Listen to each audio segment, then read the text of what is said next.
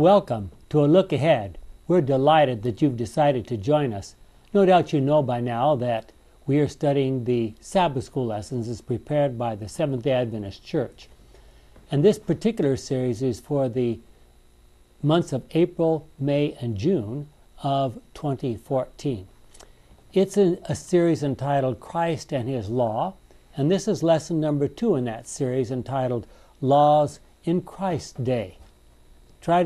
In order to try to understand things, you really need to understand some of the context, and so that's what we're going to try to talk about. If you would be interested in getting some of the materials that we use in our discussions here, they're always available at our website at theox, that's theox.org. It should be on your screen there.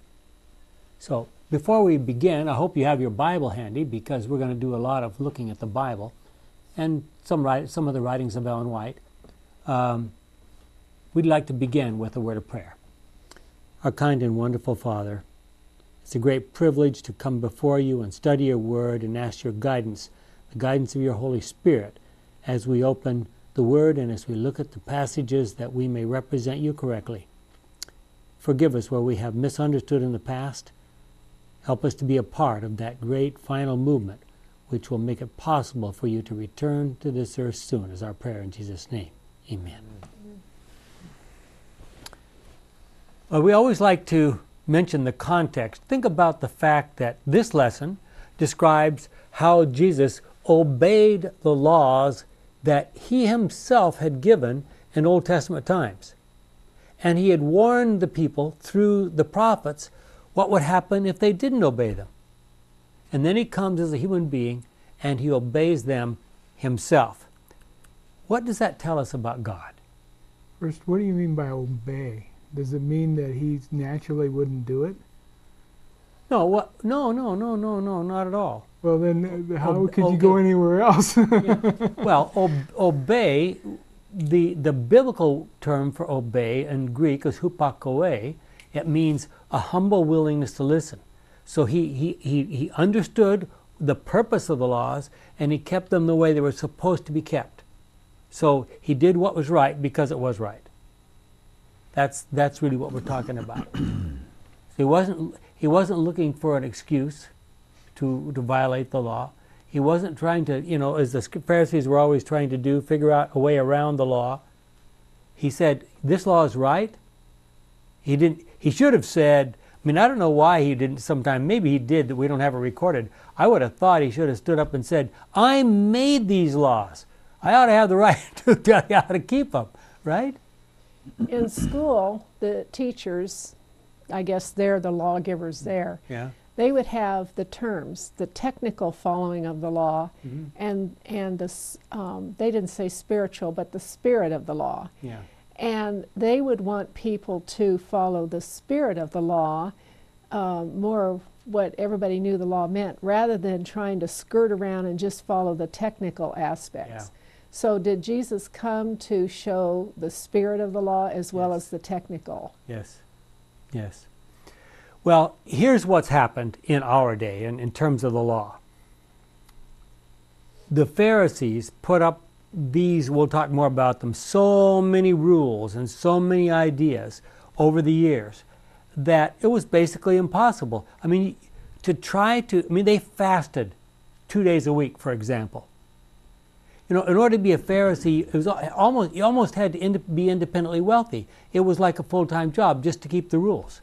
I have a question. Yeah. Can people who have diabetes, can they fast? Yeah. Yes. In general, yes. They get a problem when they get into problem. Well, they can't if they're fast. They can't be taking their insulin and fasting. So they need to know how to cut their insulin if they're going to fast. But yeah, they can fast. Do you have a Pharisee in mind? Well, the Pharisees, if they fasted 2 days a week, I'm wondering if there were any diabetics or anything like that. You were a good Pharisee, but you couldn't fast because you had to eat your meals regularly. Yeah. Well, that's a modern problem, maybe. Yes.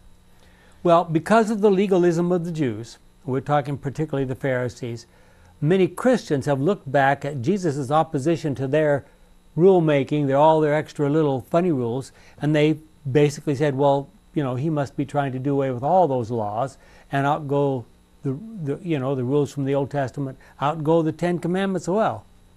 And of course, this has led to anti-Semitism and other atrocities down through the generations. Now you used the word legalism. Mm-hmm. Exactly what is that? Legalism is a term which has been defined in many different ways, I'm sure, but basically it means operating in your life as if the all-important thing was the law. Okay? It doesn't matter whether if there's a legal reason why I should kill you, I can kill you, and that's what matters. Whether or not it's a good idea. And in a spiritual sense, your whole life rotated around it. Yeah. In a spiritual sense, you think the idea is if you do these things, then you find favor with your God, and you're going to be in a good relationship. You're going to find favor. I thought it was just having a need to follow the rules.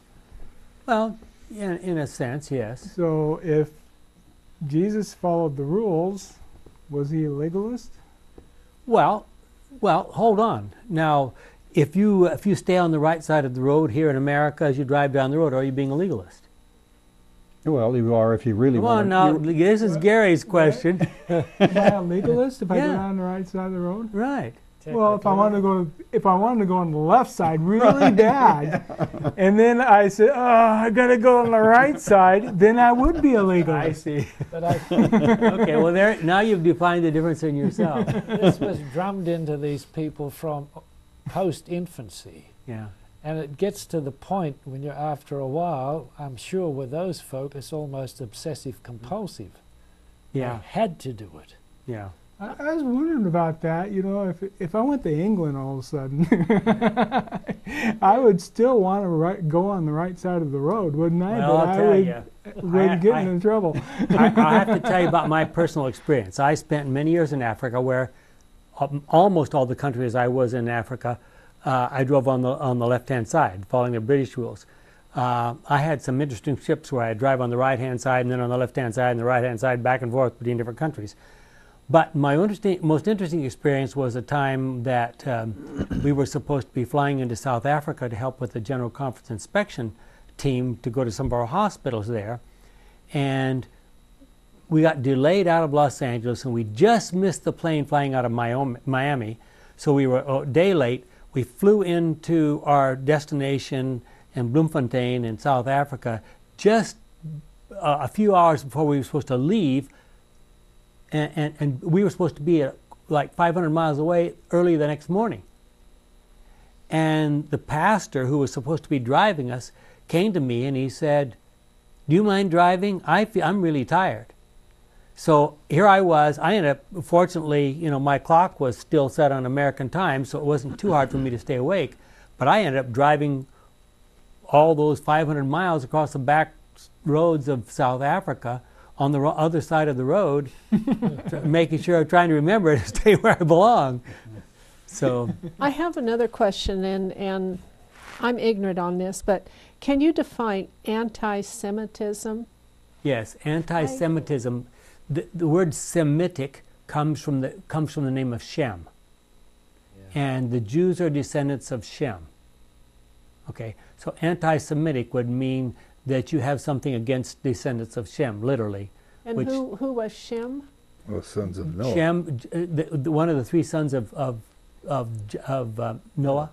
Okay, Shem, so Ham, the and Jewish Japheth. people came from one of the sons of Noah, Yes. Shem. Ham's descendants mostly went into Africa. They became the African. And Japheth, his descendants went north and east and west, so people of Caucasian derivatives and Chinese and East Indians and so forth, those all derived from Japheth, whereas Shem went south and east and some west and filled up, became Arabs and Jews and people from Iraq to Egypt. Okay, I never understood that word, why they said Semitic. Okay, Shem. Okay. Well, last week we talked about how the parents of Jesus obeyed the Roman law and obeyed the Mosaic law as they fulfilled their requirements, they paid their taxes, etc. In this lesson, we're going to talk about how Jesus himself related to local interpretations of the law. Now remember, when you got a gazillion laws and they don't even all agree with each other, you got to start dealing with the interpretations of the law, and that's an extra challenge. To many Christians in our century, it might seem obvious that Jesus should have just stood up and said, "These are my rules, I wrote them, and this is the way you're supposed to keep them." But he never did that, as far as we know. But look at for example, in his childhood, look at Luke 2, verses 21 through 24.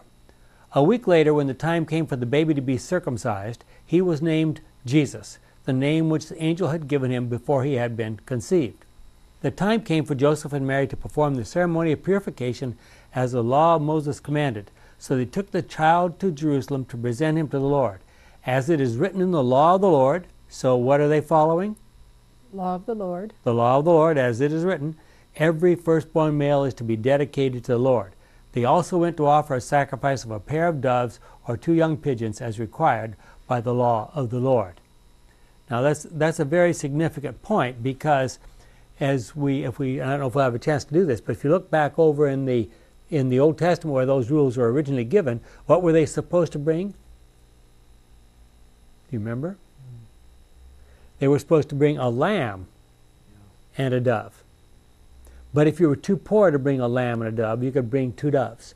So this tells us something important about Jesus' family. They were poor. Mm-hmm. What does it mean to be dedicated to the Lord, that your firstborn is dedicated to the Lord? Okay. If it's not too off the subject. Yeah, well, not too bad. From the days of Abraham, God had claimed that the firstborn belonged to him, the firstborn of man and the firstborn of animals. And so he gave them specific rules. Say, okay, if a firstborn son, you have to buy him back by giving certain sacrifices.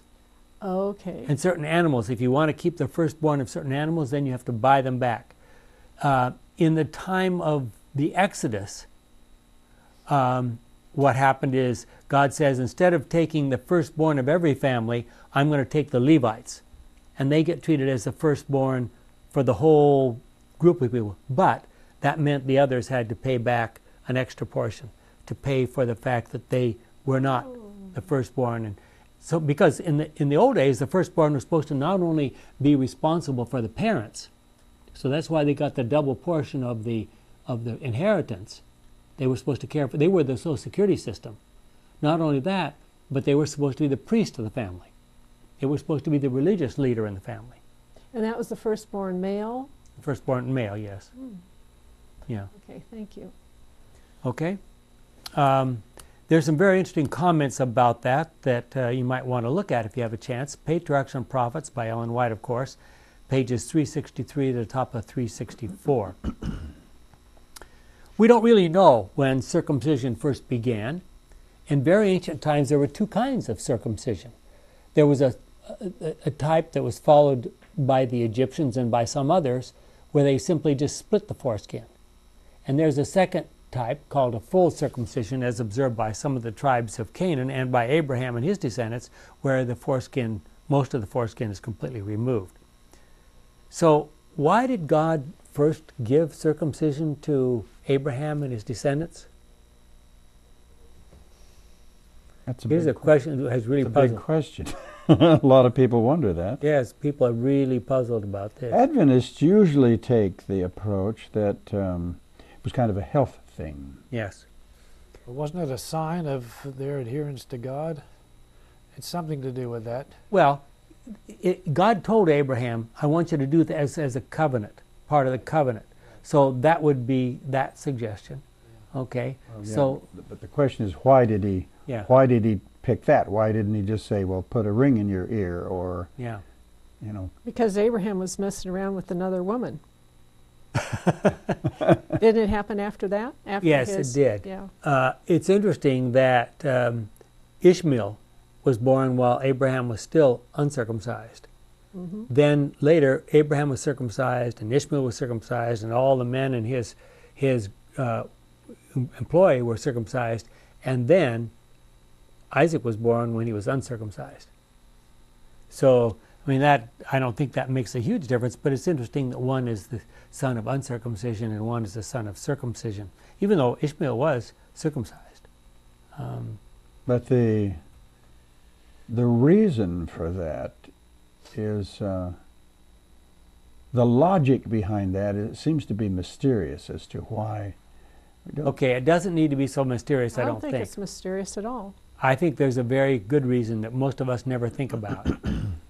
They were surrounded by people who were just absolutely consumed by pagan fertility cult worship. And if you went to one of those ceremonies, it was dancing drunk and naked and having sexual orgies and all that kind of stuff. And you couldn't get involved in those ceremonies if you were a Jew without being identified. Well, but you mentioned some of the pagan cultures practice circumcision as well, so how there had to be some of those people running around in the probably. In the but at least the Jews would be clearly identified. You know, they would know. And I can tell you that after the days of Christ, when there was some real arguments between, because remember the Greeks tried to impose their culture on everybody. A lot of the Jews that sort of moved away from their Judaism, for example, down in the city of Alexandria in Egypt, where there were many, many, many Jews down there, they wanted to be involved in the games and so forth, and all the males participated in the athletic games in Alexandria without any clothes on. It was, well, you've seen pictures of the ancient Greeks, you participated without clothes on. And some of the Jews actually went to the extent of trying to, I don't know exactly how you do this, but trying to undo their circumcision so they could participate in these games without being so clearly identified as Jews. In the last few years, haven't they found through some of the studies in Africa that less transmission of HIV? Yeah. With yeah. They found that. But HIV is something new. But I mean, who knows? Maybe they had different diseases back there they had to worry about. So that's one of the questions. Well, Carrie, you commented about the covenant. Look at Genesis 17, verse 4. I make this covenant with you. I promise that you will be the ancestor of many nations. And then it goes on to describe some of these things we've been talking about. So it was agreement between God and Abraham.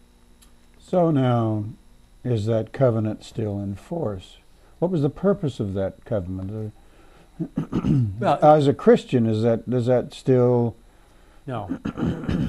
The purpose of that covenant was supposed to be, the Jews were supposed to be the light to the world.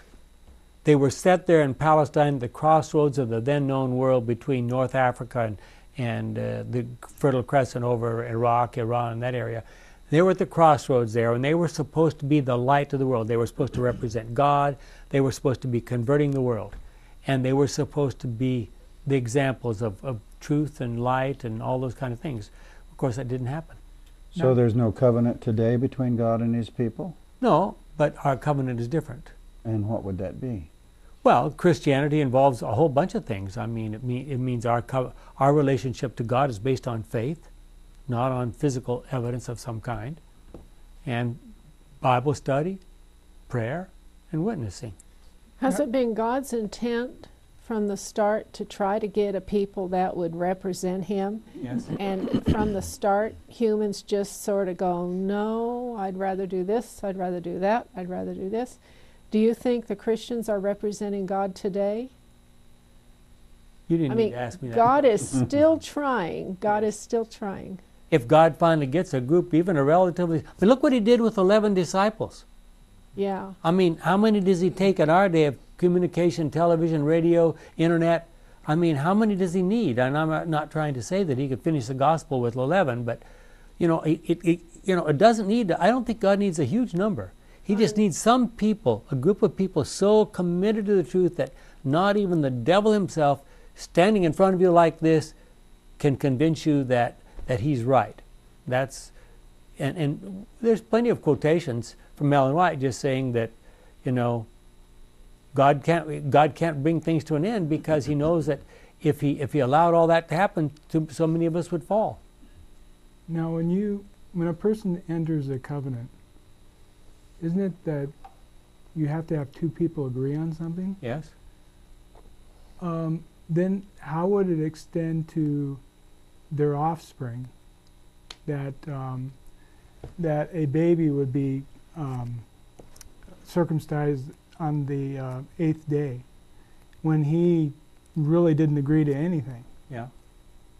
But if you look at the story, God gave the covenant to Abraham. He repeated it to Isaac. He repeated it to Jacob. Same covenant. So I think that was what God had planned to do. That was the idea. So Abraham did the agreement for everybody. No, I think God's idea was that He would repeat it every generation.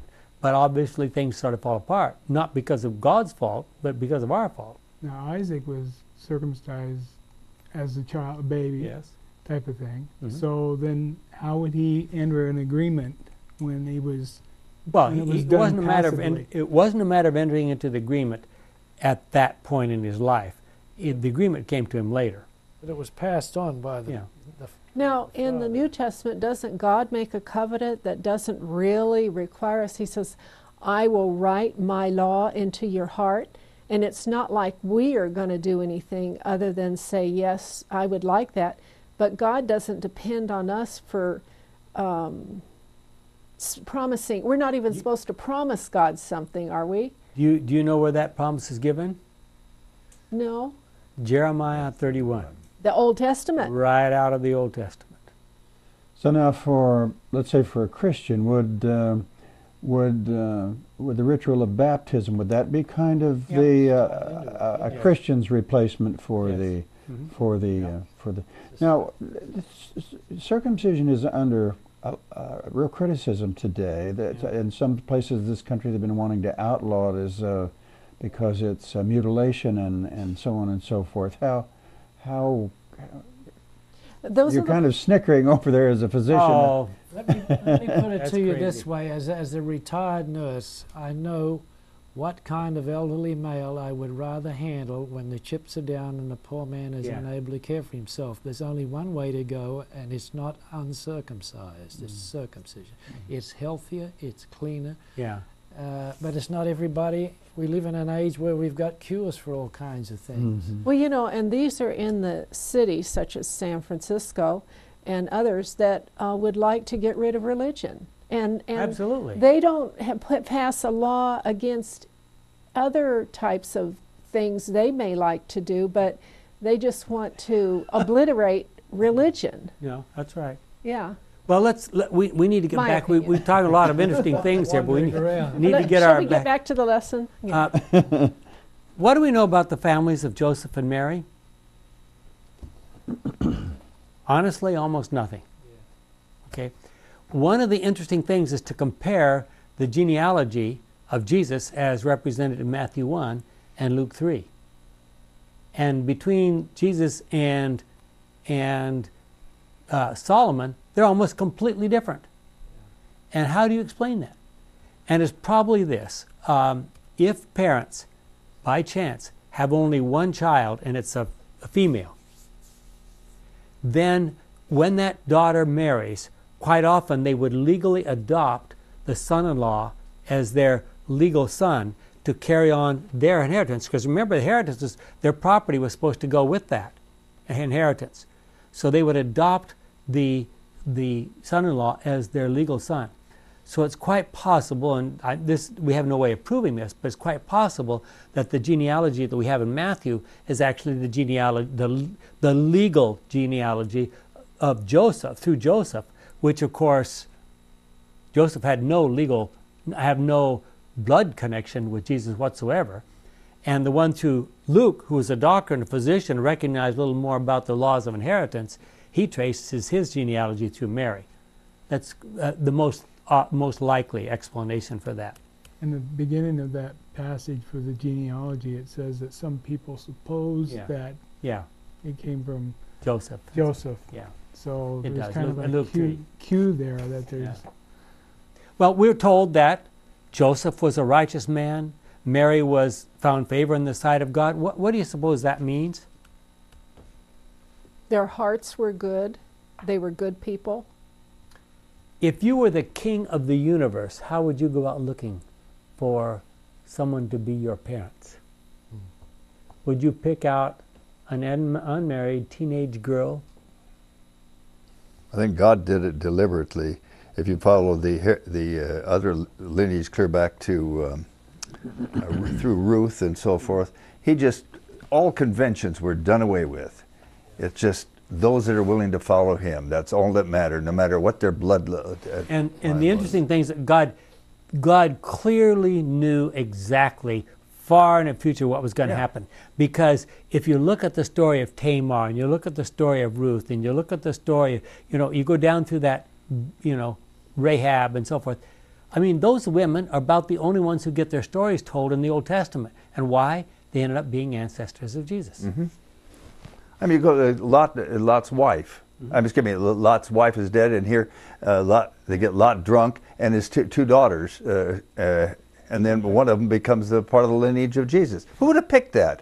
Yeah. Well, I think it's interesting that Solomon wasn't really in the line. That's where it split, right there after David. The line went to Nathan. Was it Nathan? He had a whole bunch of kids, and so we went through two different parts of that line. Well, yeah, I mean, Joseph went through the Solomon part, but Nathan was his brother or something? No. It's not Nathan, but... It was a son of Solomon. They both go through Solomon and through David. Both of them. Yeah, go back and look at those. They both do. So it splits after Solomon. It's Solomon. After Solomon. It's Solomon's children that go... I read it. I didn't see Solomon's name in the Luke side. Yeah, they're there. Being of low lineage and not higher up, that got rid of an argument for later on that could have been used against him, wouldn't it, as far as belief? Well, you had an edge on us because you were up, you had purer blood in the line, but he was poor. Rock bottom, you might say. Yeah, exactly. So now what's this got to do with the laws of Jesus' day, whether Mary or Joseph or... I'm going to try to answer Gary's question here real quick. If you look in Luke 3, I think I can spot it here without taking too much time.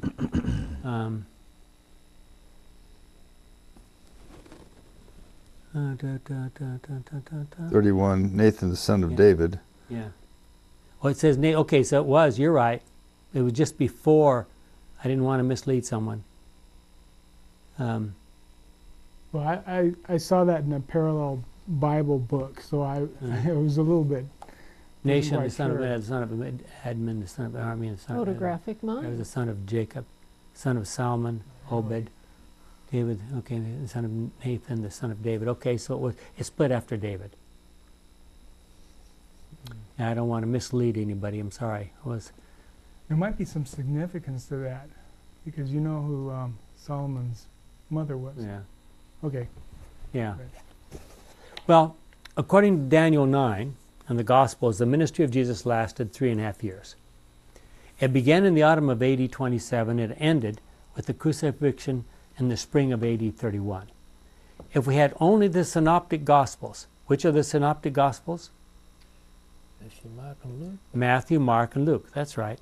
It would appear that Jesus' only visit to Jerusalem during the time of his ministry was at the end of his life, just before his crucifixion. However, the Gospel of John clarifies that Jesus made several visits to Jerusalem. In fact, John focuses almost his entire Gospel on what happened to Jesus in Jerusalem.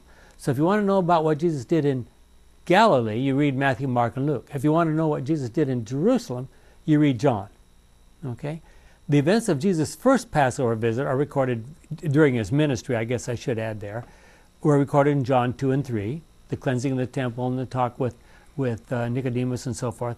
Events of the Passover associated with the second Passover recorded in John 5, where he healed the blind man.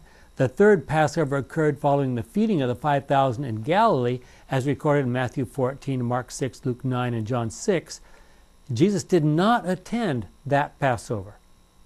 And of course, the fourth Passover was the time when he went up and was arrested and killed. Now, did Jesus attend these Passovers because it was required by, was it required by Bible law? Was it by the Pharisee law? Or if you lived within a short distance of Jerusalem, you were expected as a male to attend every major festival. Was that in the Bible, or was that in? I think that's from the Bible. Okay. Where of course we know that Jesus attended one Passover earlier, didn't he? At the age of 12, and probably at that time experienced what we call a bar mitzvah. Went back and lived with his parents, and they apparently went up to Jerusalem at least once a year, and Jesus no doubt went with them many times. So what we're tracing here is how Jesus conformed to the customs and exactly. The biblical laws. So how many festivals were there every year in Jerusalem? 4 or 6 or a lot. Well, there's 3 main ones that are spelled out in the Old Testament, and then there's 2 more. Let's talk about those very briefly. The first one occurred in the springtime, late in March, early April, known as the Passover, followed by the Feast of Unleavened Bread. The second one, known in Hebrew as Shavuot, but much more commonly, at least in Western cultures, known by its Greek name Pentecost, occurs in June. 50 days. Penta means Pentecost is 50, so it means 50 days later. And it was followed then in the early fall, September, October, by the Day of Atonement, otherwise known as Yom Kippur. Yom Kippur, yes. Now, are you the Day of the Lid. And that's followed by the Feast of Booths, yes? Are you saying that Pentecost was a Jewish holiday? Yeah. Right. I never realized that. Yeah, Pentecost. Okay. Okay, and then Yom Kippur was the end of the Jewish year, and then the Feast of Tabernacles began the New Year. So that was the New Year for Jews. Well, there was 2 other ceremonies, and I don't want to get too buried in history here, but it's interesting.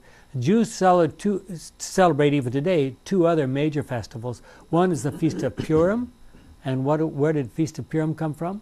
Of Esther, wasn't it? The time of Esther. And what does Purim mean? Purim is the word for lots. Remember, Haman cast lots to decide which day the Jews were going to die. So this is the day of the lots, the Feast of Purim, and that's late February. And of course, it's the story of Queen Esther and how she saved the Jews from genocide. And then, of course, the other one is the Jewish equivalent, more or less, of our Christmas, Hanukkah. And it celebrates what? It says here, Maccabees over the Greeks. Yes, the Jewish people. When Antiochus IV Epiphanes came through Judah on his way back from one of the wars with the Egyptians, he decided the time had come for him to enforce Greek religion on the Jews. And he came into Jerusalem, and he went into the temple, and he tore down all their symbols, and he sacrificed a pig on the altar and put up a statue of Apollo, the Greek god, and so forth like this. And he said, from now on, we're going to get rid of this crazy Jewish religion. You're going to worship only the true religion, which is our Greek religion, and so forth. And they tried to enforce that with a heavy hand. And about 3.5 years later, more or less, the Jews under the Maccabean family rose up and got rid of throughout the Greek influence and went back to their worshiping according to their Jewish traditions. That was some family. Yeah. There was a father and 7 sons. Yeah, quite a history. Yeah. You can read about them, of course, in the books of Maccabees.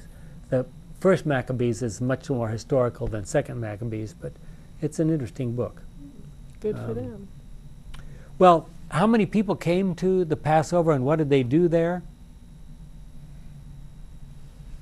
Well, Big deal. It was a big deal. yeah, early on, we don't really If you lived in Galilee, it would take about a week to walk to Jerusalem. They usually would try to get to Jerusalem about a week in advance to prepare everything.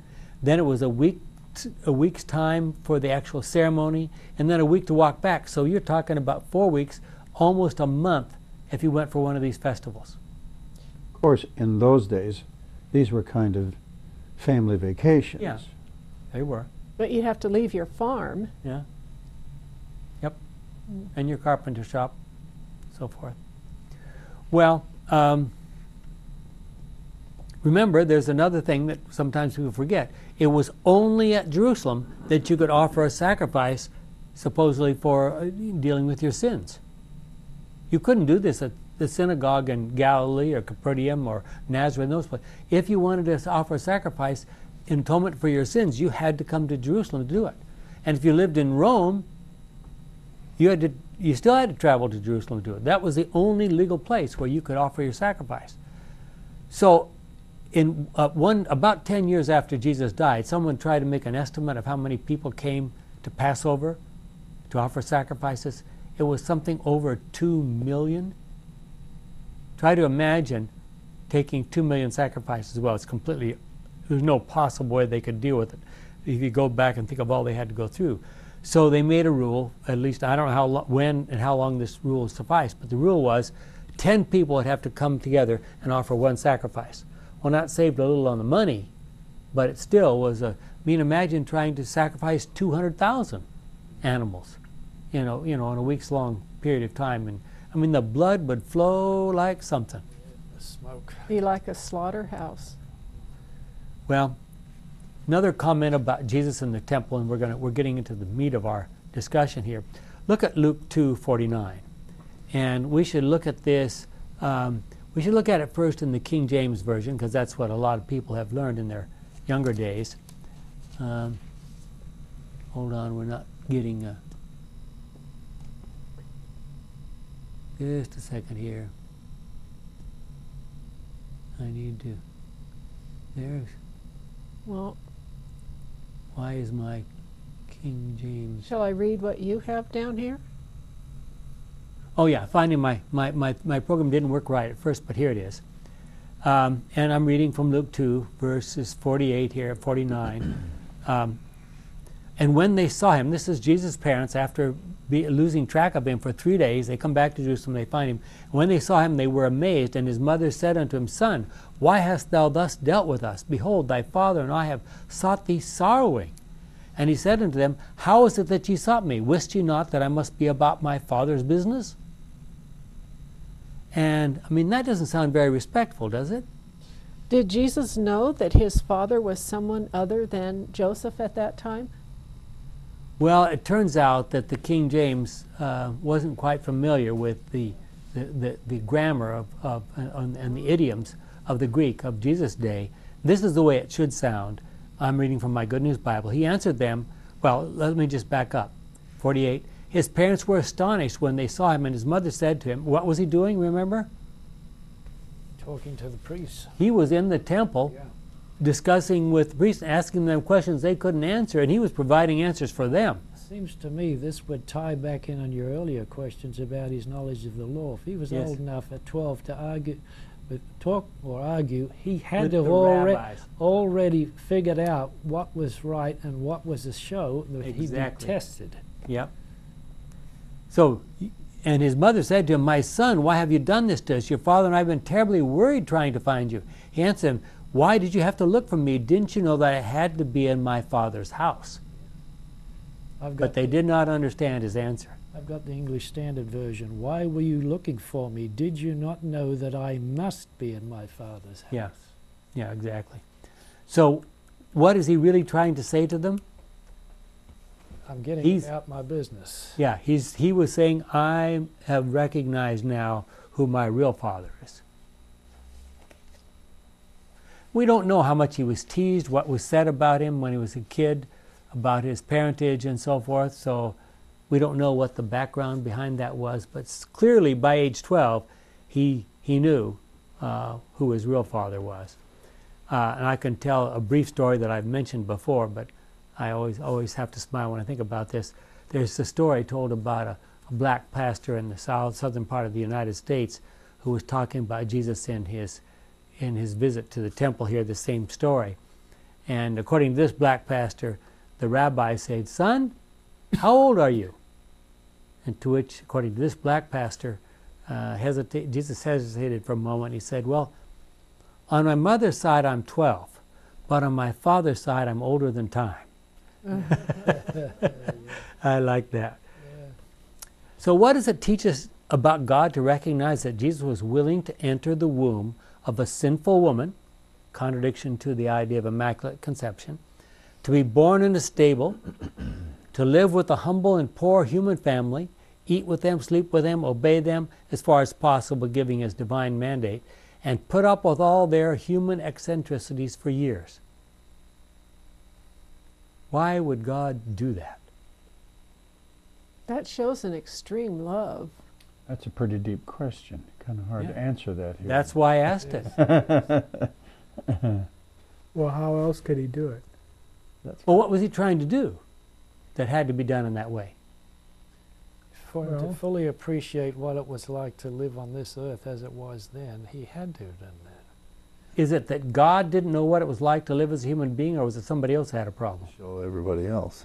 His main purpose was to show us, because the devil had claimed that no one living on this earth as a human being could live out his entire life without sinning. So Jesus had to do that. And if he came as a rich man, the devil would have said, you had too many privileges. Yep. What did the Jews actually expect from the Messiah when Jesus came? Look at this quotation from Desire of Ages, page 457, paragraph 2. It was generally believed that Christ would be born at Bethlehem because of because of Micah 5, verse 2, but that after a time he would disappear, and at his second appearance none would know whence he came. There were not a few who held that the Messiah would have no natural relationship to humanity. And because the popular conception of the glory of the Messiah was not met by Jesus of Nazareth, many gave heed to the suggestion, howbeit we know this man whence he is. But when Christ cometh, when the Messiah cometh, no man knoweth whence he is. So Jesus was constantly battling their wrong ideas, their wrong traditions. Where did they get these wrong ideas? Oh, well, they got these wrong ideas from a misinterpretation of the Old Testament. Yeah. If you think about it, it's kind of the same thing that happened to him. He's left again. Mm-hmm. When he comes back, Yeah. where did he come from? Yeah. So I'm talking about the second coming. Yeah. Well, look at Matthew 17, starting with verse 24. When Jesus and his disciples came to Capernaum, the collectors of the temple tax came to Peter and asked, "Does your teacher pay the temple tax?" "Of course," Peter answered. When Peter went into the house, Jesus spoke up first. "Simon, what is your opinion? Who pays duties or taxes to the kings of this world, the citizens of the country or the foreigners?" "The foreigners," answered Peter. "Well then," replied Jesus, "that means that the citizens don't have to pay. But we don't want to offend these people, so go to the lake, drop a line in." Now, what was Peter's normal way of fishing? Net.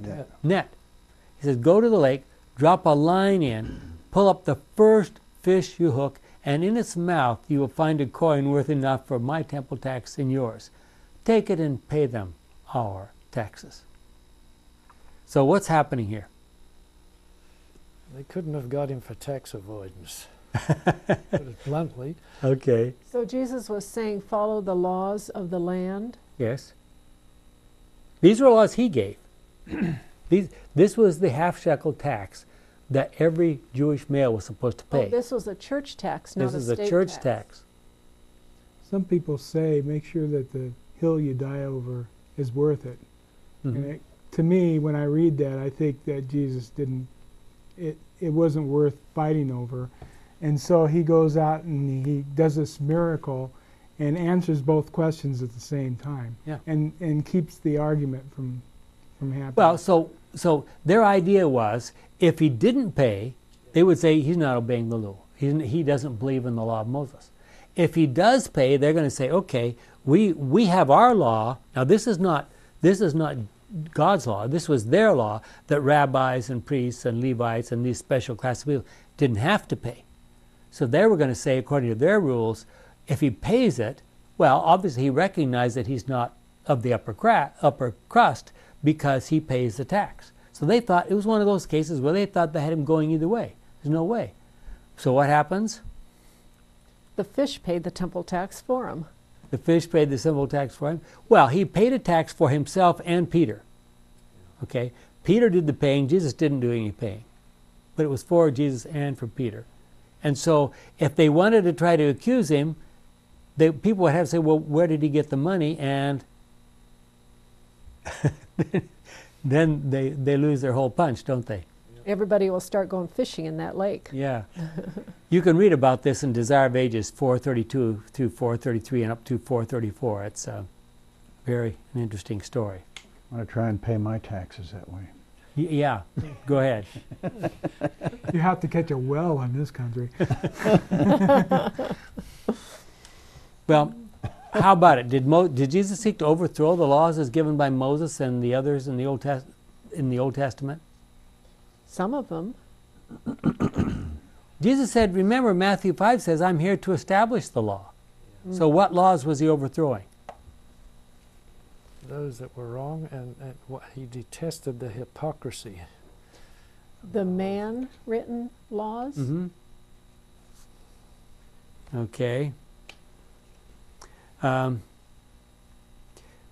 Let's look at some examples. The story, the most interesting story, another story, a very good story, is the story of the woman caught in adultery.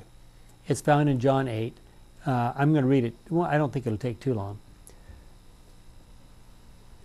You really need to start with the last part of John 7:53. Then everyone went home the night before, but Jesus went to the Mount of Olives, and apparently he slept that night in the Garden of Gethsemane.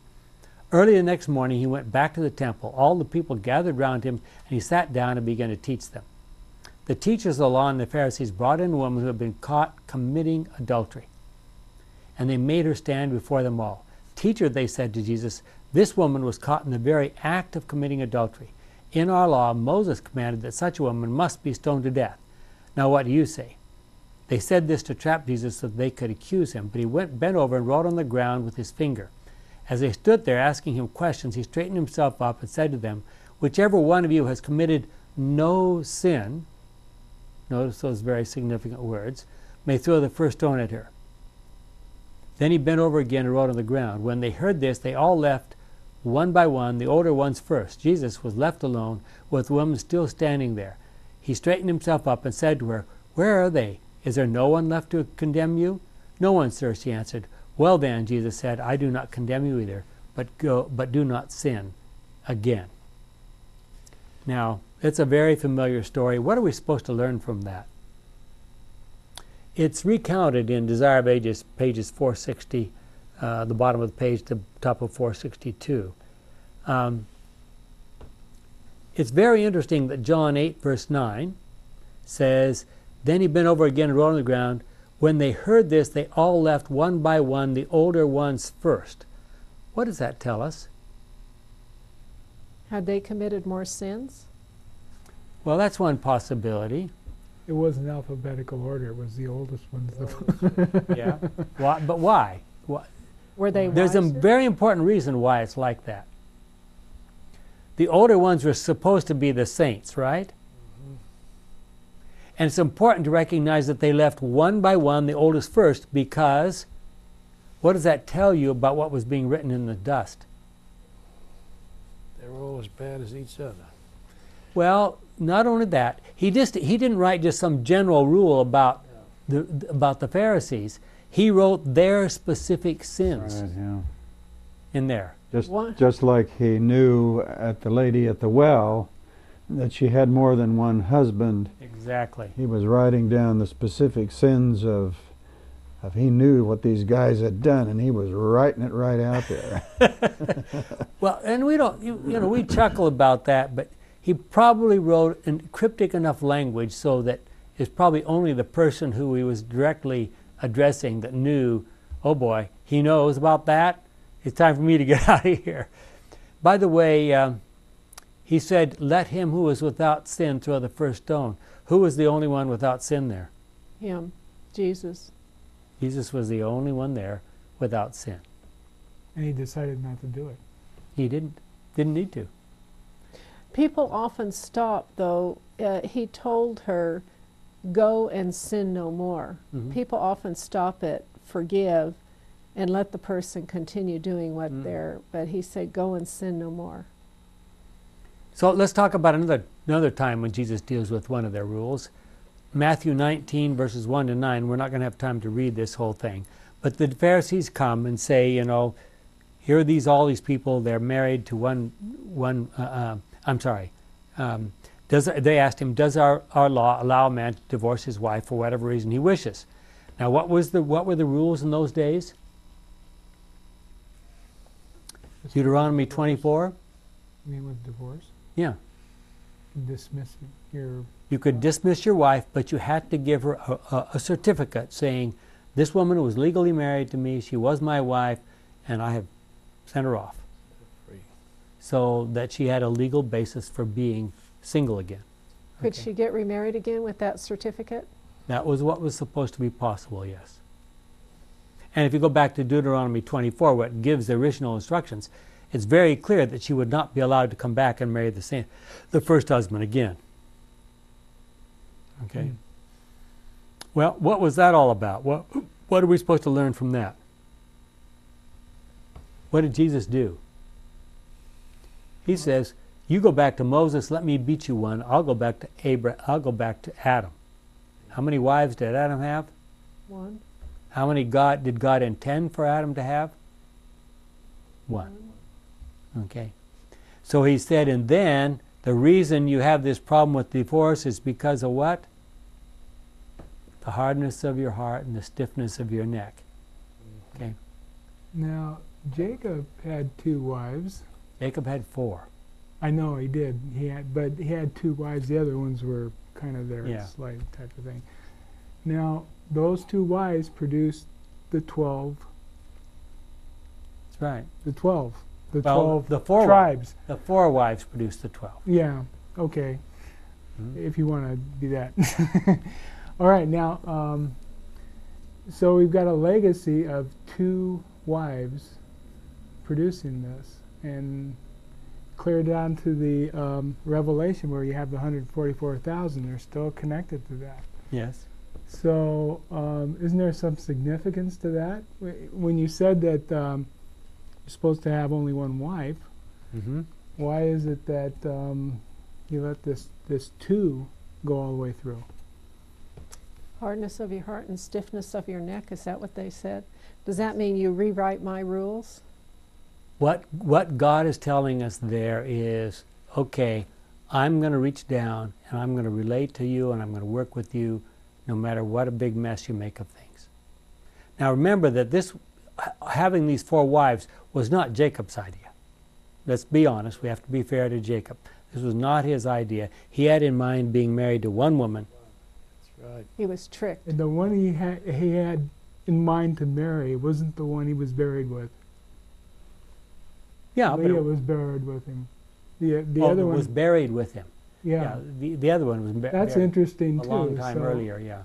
The one he wanted to be married to was died and was. There's some significance there. I don't think everybody's looked at that yet. Even today, God can work with our messed up lives, and He can weave good into it. By the way, what do you think would have happened, jumping back to our story from John 8 again real quick? You know, Jesus could very well have written with his finger in the stone. He did that at the top of Mount Sinai, didn't he? Mm-hmm. He wrote the 10 Commandments in stone. What if Jesus had written the sins of those Jewish leaders in the stone? The message of forgiveness wouldn't be... What would be the most popular tourist site in the whole country? Yeah. But still, there's a message of forgiveness there, because the sands can be blown away, whereas the stone stays. So. Okay. So, let us just review the very important. Why did Jesus need to live his whole life sinless? Why was that really important? To demonstrate. To demonstrate that Satan was wrong. To answer Satan's accusations that no human being can live a sinless life. Now, only one person needs to do it, because if you make a law that says nobody can do it, and one person does it, what does that do? It disproves the claim, right? So, and there's lots of things about this. A famous passage on this is, if you know the book Sermons and Talks, Volume 2, page 194, paragraph 3, Great Controversy, 531, paragraph 1, Desire of Ages, 239, paragraph 3, and so forth. So, if Jesus, as the giver of all these rules, nevertheless found it appropriate for him to obey all the real rules, not all their fuddy-duddy rules, but the real laws from the Old Testament, what's that trying to tell? What's that to say to us?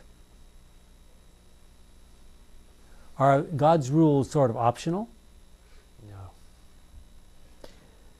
Doesn't sound like it. God, apparently those rules are there. If those rules don't really save us, then how can you answer that question now? Well, but can you be saved with not that the rules? See, you asked the wrong question.